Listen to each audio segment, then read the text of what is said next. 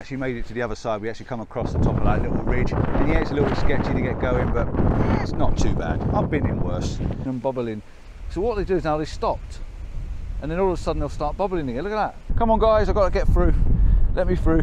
You might even get to see the odd seabird. I don't know, maybe you will or maybe you won't, but it sounded good anyway when I was listening to him say it.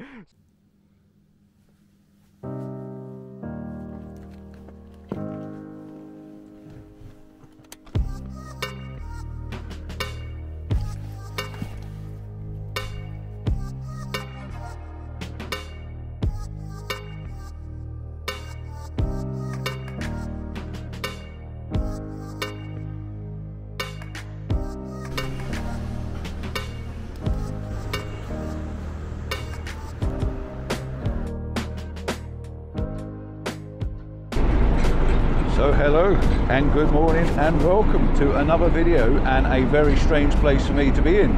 I'm not in the UK anymore. I decided to take a trip up to Scotland. We headed up to Edinburgh Airport where we decided to jump on an aeroplane and hit the skies. Yes, we've landed, we're in a different country. Can you tell where we are yet? I've given you a few clues as we've been coming across here. I'm not alone, I'm on my first ever group tour to come and visit none other than the Faroe Islands, and we are actually on the ferry at the moment heading towards Stranroy, I think it is. I don't know what the name of the place is. I'll put it up on the screen, but we're going to Kalsoy. No, we're going to Kalsoy. We're going to Kellur Lighthouse. So we are on the ferry and we're heading over to Kalsoy, and we're going over to Kellur Lighthouse. It's our first morning. It's a Friday morning. We're up bright and early to get on this first ferry. But yeah, absolutely fantastic. Can't believe I actually made it. It's been a year in the making and a year in the organising, and we're finally here and we're on our way. And yeah, we're definitely moving. I've been here before. You know I've been here before. If you haven't seen my videos, I'll put a link up to my previous videos where we first came over and was actually blown away. I'm really excited to show these guys all about the Faroe Islands and the different locations, different places we're going to visit. We've got Dragonair to do. That's going to be tomorrow morning. We've got Trenelipa. That's going to be Sunday morning. So yeah, we're really looking forward to this, and it's going to be really good fun. Yesterday we came down, we went over to Gustadula, we got off the aeroplane, and the flight was fantastic, and the landing was unbelievable. It was shaking and rocking, and it came down with a good thump and a bump, but absolutely thoroughly enjoyed that trip on the aeroplane. It's only about an hour and a half from Edinburgh. Very simple. Everyone collected got together at Edinburgh Airport. We all met up, ready for 1 o'clock on the ferry, on the aeroplane, and down we came. So yeah, the plan is Kalsoy Lighthouse. We're going to do that, and then we're going to go maybe possibly up on the top of this little bad boy there. We're going to get up there for sunset after we've had some dinner and everything later on. But I will take you with me, and like I say, we've got some really good, fantastic trips over the next 3 days, and I will be taking you with me. So welcome back to the Faroe Islands. Can't wait for this one. The weather is definitely interesting and grey and moody and atmospheric. So let's see what we can come up with, and I will see you when we get to the other side. Oh, and by the way, I'm going to be driving. I've got the van hire. I'm actually the designated driver and the designated cook and the designated bottle washer, even though I'm getting lots of help from these guys. So yeah, I won't be doing as much video, but I will check in when I get there. So I'll see you in a bit.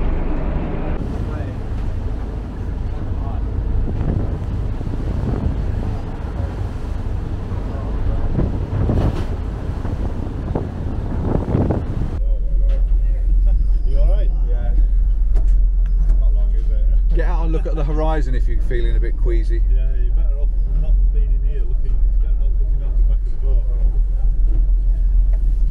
Well, I've just got back in the van, just sitting down, just enjoying the last 5 minutes, and my goodness, this boat is rocking like nothing on earth. That was absolutely amazing. Just 5 minutes of complete, well, almost sheer terror, but no, really cool. And I enjoyed that. I want more. My God, the door's open and we're not even there. Wow. Bit late now, isn't it? Right, we are at the car park. They've made a new car park. Last time I was here, I parked over this side. So we've got this nice big car park to come in. We've just driven all through these mountains as well. The road snakes up through the hills here, and you literally drive right through the mountains. If I can get a little bit of B-roll on the way back, I'll chuck the camera to one of the other guys. I'll show you what it's like coming through the actual mountains. Absolutely amazing experience to be driving through them. Looks like a hamster's gnawed its way all the way through the hillside. But yeah, we're here, and now we've got a couple of miles, I think it is, to sort of walk over and trek over to the lighthouse and go and see where old Mr. James Bond decided to die. So one thing to remember if you're coming over here as well is they're now charging you to go over to the lighthouse. So it's something to bear in mind, and make sure you bring some, I think maybe a good idea to bring the cash, but yeah, make sure you've got money with you when you come in this direction. There is a toilet at the bottom as well, so if you're desperate, there's a nice little warm toilet to get you sorted. And there's a lady now collecting some pennies, so we need to pay this lady. We're sprinting anyway, it's not sprinting exercise. So the conditions this time, from the last time I came, are extremely different. You can't see the tops of the hills, you can't see the tops of the mountains, and the pathway over here is very, very boggy to start with, extremely slippery. Not looking forward to going back down it. Once you get over that first bit, it isn't too bad. But yeah, that first bit, not nice at all. So I'm looking forward to getting there. I'm looking forward to seeing what the actual walk, the walk of doom, if you like, walking across the narrow ridge to get that perfect shot looking back. If it's too sketchy, we won't be doing it. But you know what I'm like, I really have to do what I can do when I can do it. But yeah, so far, so good.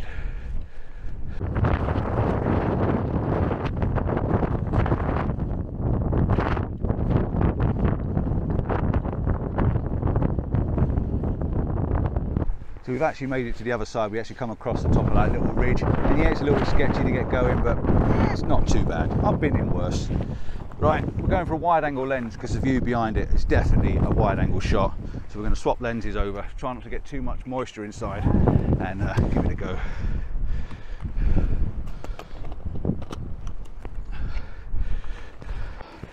Right, so let's have a look and see what we can do with this. We've got the wide angle on, open it right up, and I know I've taken this shot before, but not in these conditions.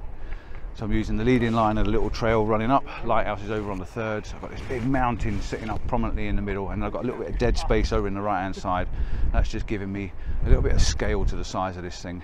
And what I might do is I might do a two-shot pano and do two either side. That way it's going to give me that great sort of span, a very wide angle lens shot. So we'll give that a shot. I'll try it as well, and we'll try that out. But first of all, we'll get the camera set back to normal settings. We're going to go for f11. We're going to focus up on the lighthouse because that's the most important part of this shot. And I don't think we need to bracket it, but we'll give it a go and see. In fact, I will bracket it because I like to do it. Make sure I've got all the information. And someone's just chucked his tripod right in the corner of my shot. What a nice chap he is. What a really nice chap he is. Sorry for me. 3 inches to your left. Right. That'll do, it's out. You've got to tell these guys. You might have brought them with you, but you've got to tell them. Be the boss. Be assertive.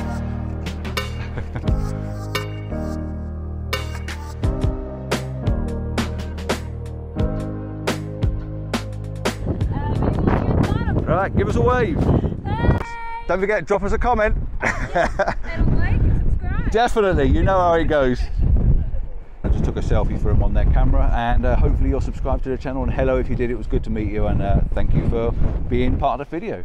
Yeah, they've made their way across now, and I've just done a big sweep pano, so I've gone full wide angle, so I'm at 10mm, which is probably equivalent to about what, 16 maybe on a full frame camera, and I've just done about 6 or 7 shots right across the frame to try and get all of this in, because the water level is actually quite low, I think, at the moment, which is giving me a bit of a rock down here on the left, and the drop down to the left is phenomenally high and massive, but it looks really dramatic with having the waves crashing over the top of the rocks. So I think by adding that to the image, it really has added something to the left hand side of the frame, and you'll see when the image comes up, you've got this big sweeping sort of precipice of rock leading out into the ocean, and the mountains behind it, and the other islands and things. But yeah, what an absolutely fantastic day. This is so different from the last time I was here, with the grey skies, the thick skies, the low hanging cloud, and all the atmosphere going on. This should make a very, very different image to the last one. And what I might even do is put the two up one after the other, just so you can have a look and see what I'd had, I think maybe 18 months, nearly 2 years ago, to what I've got today. Very different, but very, very, very cool.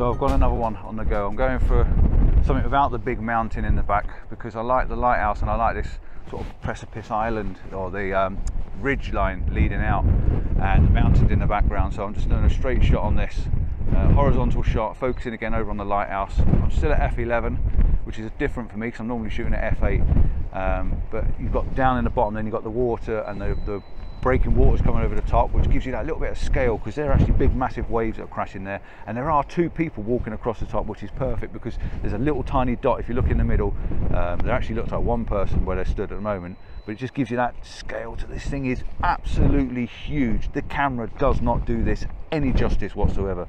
You really have to be here to see it, and if you want to be here to see it, I'll be doing these workshops hopefully at least once a year. So drop us a comment and I'll put your name down in the list, and I'll give you an email.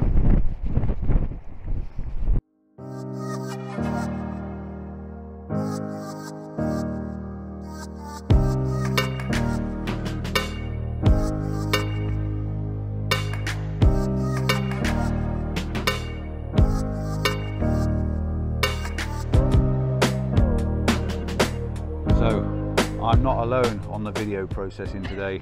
I've got another vlogger with me. This guy not only jumped in my van and shared the trip all the way up here, he's now vlogging and stealing all the limelight. I mean, what's going on here, eh? What's going in here? And what's the name of your channel, sir? Andy Hunt. Andy H Photography. Andy H Photography. I'll put a link in the description below, and I bet you've never heard that said before, but it will definitely be there. And what was that? Don't like and don't subscribe. Yeah, don't like and don't subscribe. But he said that, not me. He said that, it's not me. Right, so we're done shooting that big, amazing thing. We're now shooting back down towards the sea stacks and everything down there in the distance. It is a fantastic shot, but we've gone for the long lens. We've cracked out the old 70-300 and we're zoomed right in at God only knows what length. I'll put it up on the screen what we're zoomed in at, and of course I'm on a crop sensor, but there is a waterfall actually cascading off the top of the mountain, and you've got the sea stacks in the distance, and that nice soft, really it's a very soft atmospheric image, and it's got a bit of a mood to it because it is so soft, and you can't quite see all the detail, but you can actually make out what's there, and it really looks quite nice. And I heard him say in his video, so I'm going to steal his words, you might even get to see the odd seabird. I don't know, maybe you will and maybe you won't, but it sounded good anyway when I was listening to him say it. So yeah, what I've actually done on the camera this time is something I don't normally do, and it's something I've heard another vlogger say when I've been watching videos, and I can't remember who, and I wish I could because I am stealing his idea, but basically I've focused on the image, and instead of bracketing, I've got it on continuous shooting. And the idea is because we've got a little bit of wind, and because we're at a long focal distance, and I know it's got an image stabilizer, when I take the photograph, I've got a 2-second timer, the camera will settle and calm down, and then it takes a consecutive like 3 or 4 different shots, click, and hopefully one of them will be sharper than the rest, just without the slight camera movement in. And if there is a bird there, it might just have the bird just flying over the edge of the mountain rather than on the, you know, actually in the mountain itself. So yeah, I'm just trying something a little bit different, taking a few shots, rapidly taken, and we never know, one of them could be better than the other. Just thought of a word, ethereal. That's what this image is. It's got an ethereal look to it. I am actually going to come a little bit wider as well because I think it deserves it, and the reason I'm going to go wider is because I think it works as a square crop. There is a famous vlogger that we've all seen and heard and watched, Mr. HT, you know the one. He does these square crop images, and I don't do them many, and I think this is one that is going to lend itself to a square crop. I really do think it's going to work. Wow, that's going to be nice.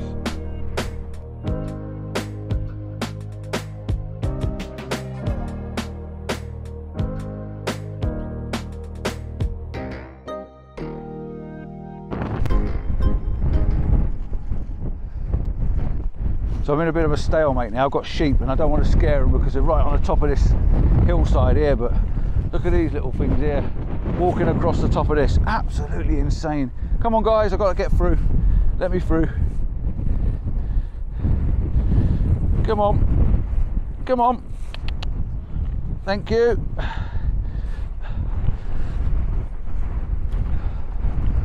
So as you look behind me as I get myself up next to the lighthouse here, you can see down over this slope what it's like to walk across that ridge where the guys are still over the other side, and it is some ridge to walk across. You really have to have your nerves about you. But what I want to do now is literally just get out this wind for a couple of minutes. Oh, the lighthouse door's open. We just stand behind the lighthouse and just, oh, take a breath and just suck this in. I do love this place.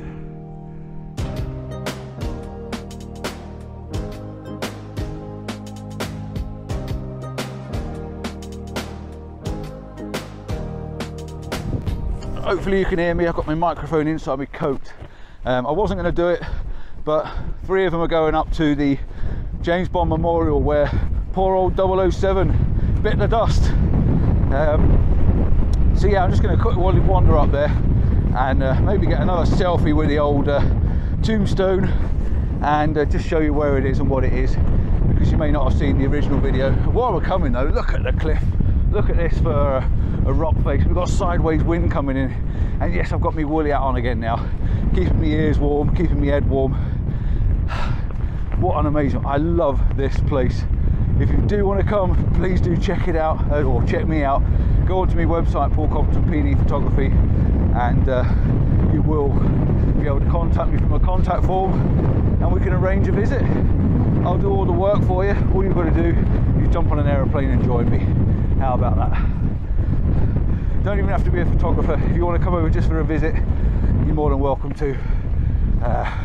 It's not all about photography sometimes. Sometimes it's about being at these places, visiting these places and seeing these places. Like where James Bond bit the dust.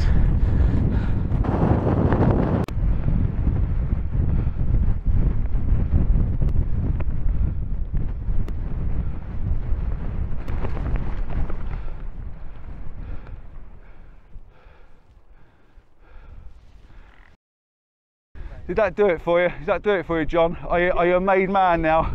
Are you properly there? Andy said, "Who's James Bond?"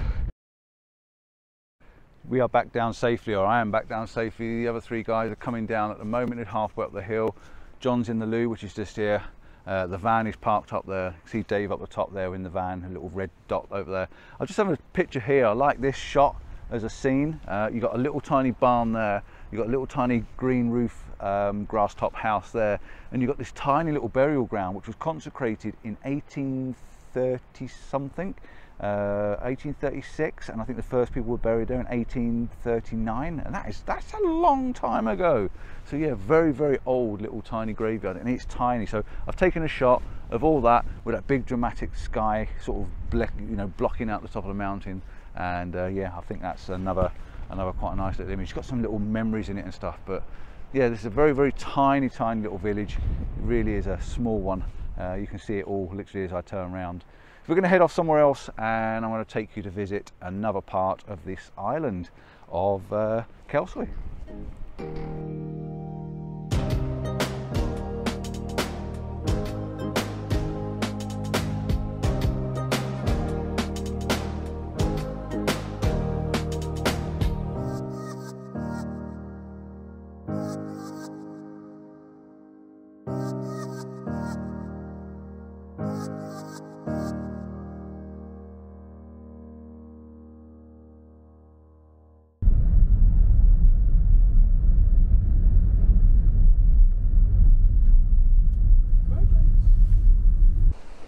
We are down, there's our seal lady down there on the rocks.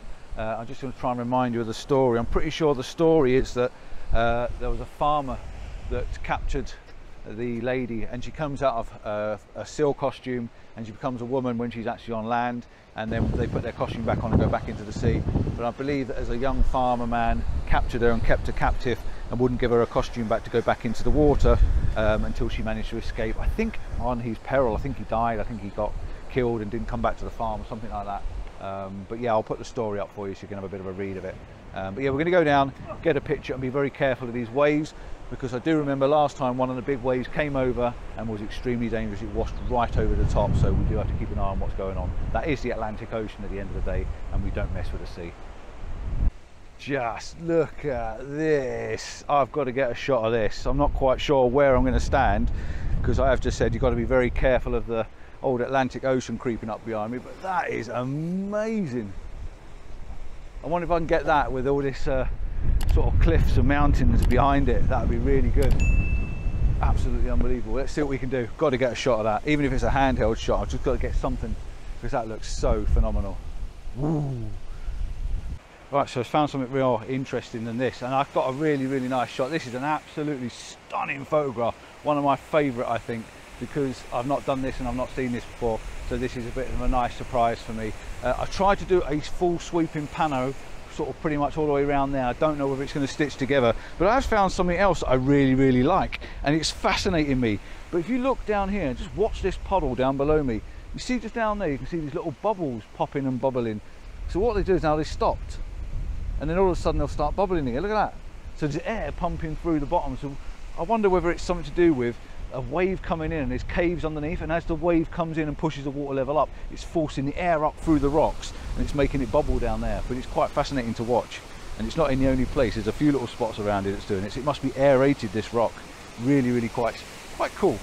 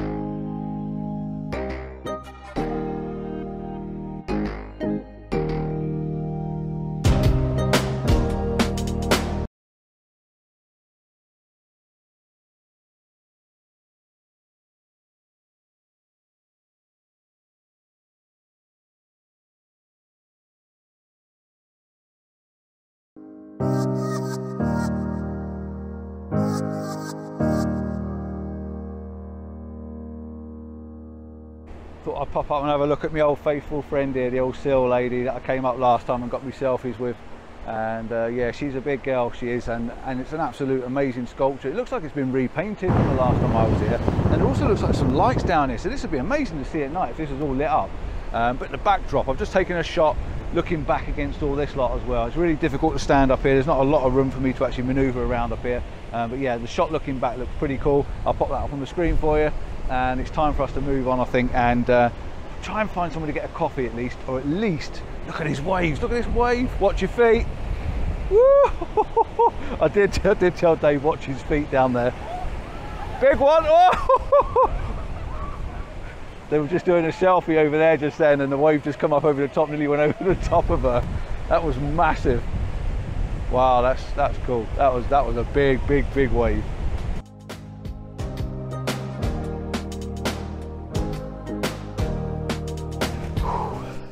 These are some steps to get back up. A lot of steps and a slope. So I'm fully out of breath. Got another couple of shots of the waterfall on this side as well, looking back out. I'm not sure about them, but I will process them. I'm sure they'll look alright when I finish with them, and I'll pop them up on the screen when I say goodbye. And that's going to be somewhere around now. I think the video is long enough for this part one of the Faroe Islands. Kalsoy Lighthouse, Seal Lady, and yeah, it's going to be more videos for me later on. Once I catch my breath, have some dinner, a cup of coffee, we're heading out this evening, and we're going to make an afternoon and evening of it. So don't forget to give us that thumbs up, don't forget to like and subscribe. And what else we've got to do? Like and subscribe. Like and subscribe. Yeah, check out the older videos from the Faroe Islands if you're doing some research and stuff, because I've done a lot of stuff from here before. This is quite pretty as well, isn't it? Till next time, ciao for now, see you soon, and yeah, adventures continue.